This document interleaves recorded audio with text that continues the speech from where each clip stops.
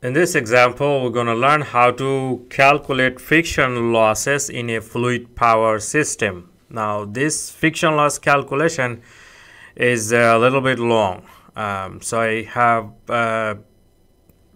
splitted that into steps, so it is helpful. Now, before we start this calculation, we have to know that in the end of this process, we have to apply something called Bernoulli's law. Now, Bernoulli's law is energy conservation law. So pressure at point 1, and so total energy at point 1 is equal to total energy at point 2. That's basically the Bernoulli's law.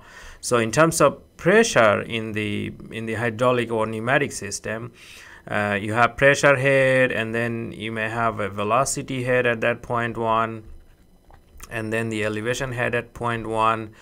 And then you may have a pump that is adding some energy in terms of head in point 1. And then you may have losses. You may have some motor that is taking some energy from the system. Then you can have some losses in the system, which takes some power too. And then whatever left, that will be available at point 2 in terms of the pressure head, velocity head, and the elevation head. Now, so step number 1, to basically we have to find each of these terms for the Bernoulli's for this loss calculation.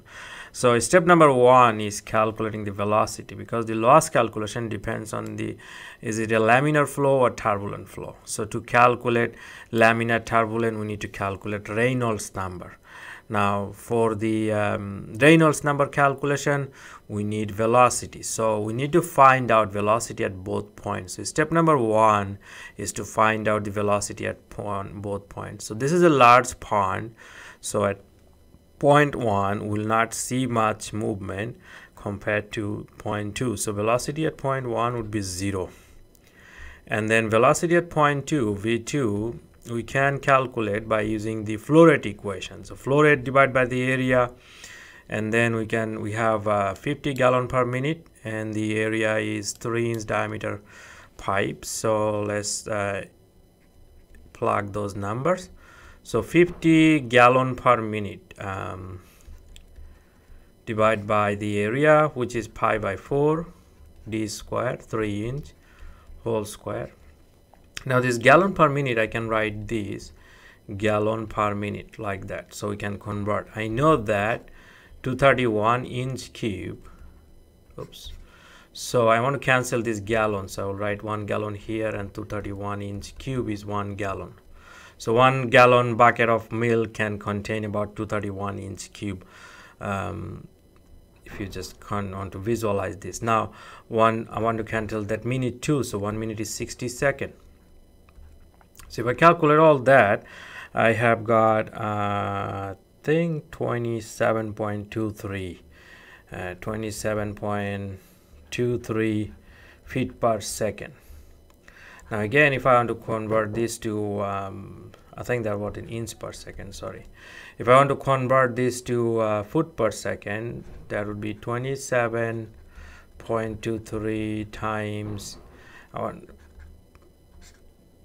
let me do it here, 27.23 inch per second.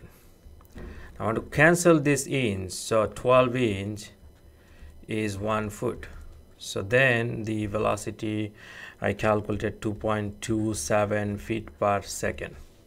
So velocity at point 2 is 2.27 feet per second, and velocity at point 1 is 0.